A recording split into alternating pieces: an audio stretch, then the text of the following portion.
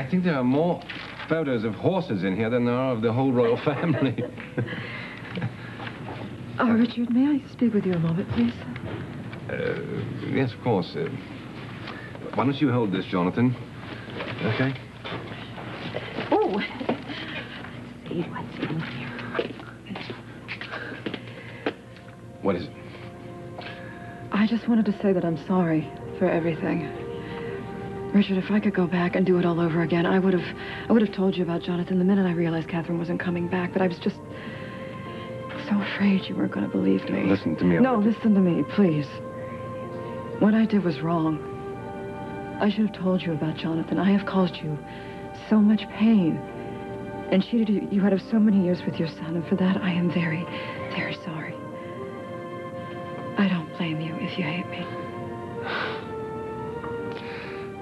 The truth is, Olivia, Edmund probably would have killed my son if you hadn't taken him. And it would appear, by the looks of things, your sister and her husband have done a splendid job raising him. God, Richard, can you ever forgive me? Please. Oh, thank you. Thank you so much. I'm so afraid we wouldn't get past this. We are. We are past this.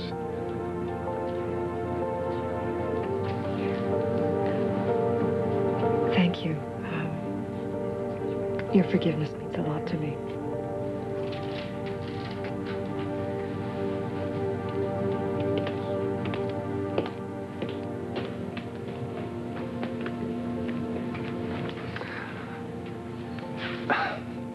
When? Well, if I were Mr. and Mrs. Lewis, I would leave tonight. This is Shane. He's a little older than you are. And this is my daughter, Mara. And we all live together in the United States of America in a town called Springfield. Are you going back there? Yes, we are. When? Well, if I were Mr. and Mrs. Lewis, I would leave tonight.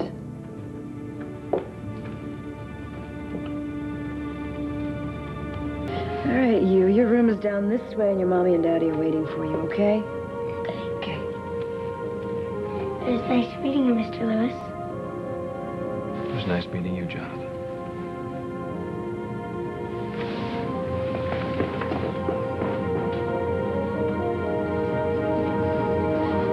He's a good kid.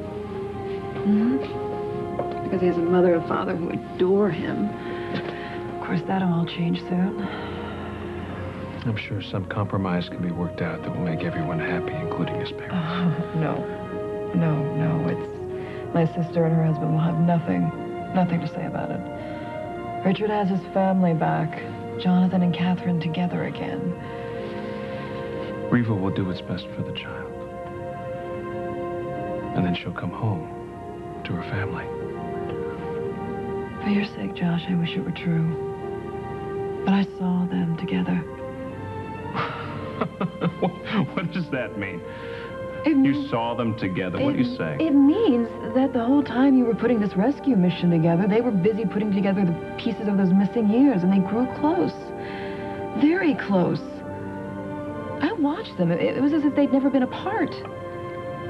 Reva was remembering her life with Richard, and it was a very happy life. And Richard was remembering it all, too. The way it was, the way he still thinks it can be. Never gonna happen. You sure?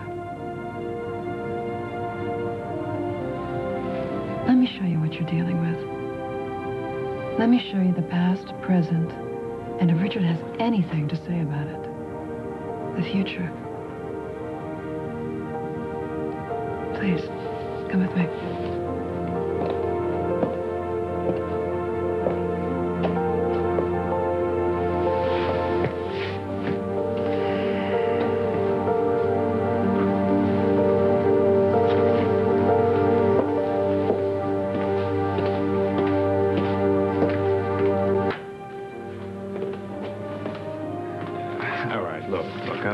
In this room here, I don't know what you're going to show me that you think is going to make a difference, but Reva's coming home with me. Okay. Why don't you take a look inside, though?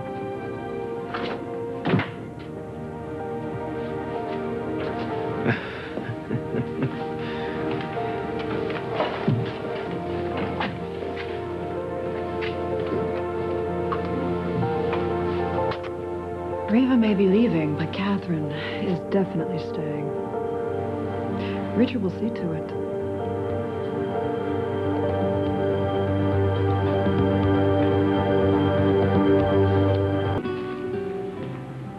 My God. It was all just talk before, wasn't it? Reva's other life, her other identity, Catherine. But now you can see how real it is. Was. This isn't new to me. I know Reva lived in this palace. I know she was the princess. He had her portrait done, so what? And the fact that he kept that picture in this room along with all of her other personal stuff, like some kind of shrine, that has no effect on you at all. I know Richard is in love with Reva. And again, I say, so what? She's committed to me, to our family. And you don't doubt that? Not even a little? No, I don't. I want you to read something. Richard saved me. They're love letters. I'll pass. Fine, I'll read it. My dearest, my one true love. You have no idea how I miss you when you're away. How I long to be with you again. The warmth of your skin, your lips, your touch. No one's ever made me feel the way you do. Excuse me, I'm sorry, but I already said I know Richard is in love with Reva. I really don't need the gory details of their past. You don't seem to understand, Josh. Richard didn't write this letter. Reva did. Pretty interesting reading, huh? These letters have nothing to do with me or with my wife. You think I don't know what's going on here, what you're trying to do? You want Reva out of the picture so you can get Richard back. And you think if you push me hard enough, if you fire me up, I'll fight that battle for you. I'll tear them apart. But you see, there's a little problem with that logic. Really? What is that? There's nothing to tear apart because Reva and Richard are not together. Not yet. But I told you things changed when you left the island the last time, Josh. They got closer, searching for Jonathan. I know you've seen that too, haven't you? The way they look at each other, the tone in their voice when they talk.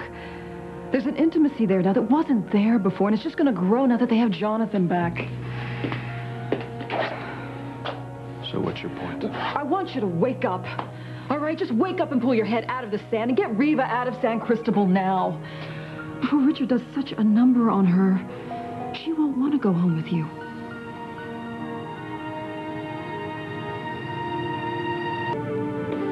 Let me tell you something. Richard can pull every trick in the book on Reva. It's not going to matter one bit because she will not be taken in by him.